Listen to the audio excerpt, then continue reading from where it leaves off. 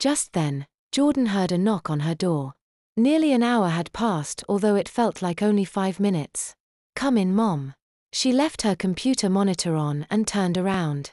The door opened and her mom poked her head in before finding a seat on her daughter's bed. "How are you doing, Jordan?" Sally knew this conversation wasn't going to be fun. "Fine." Jordan responded quizzically.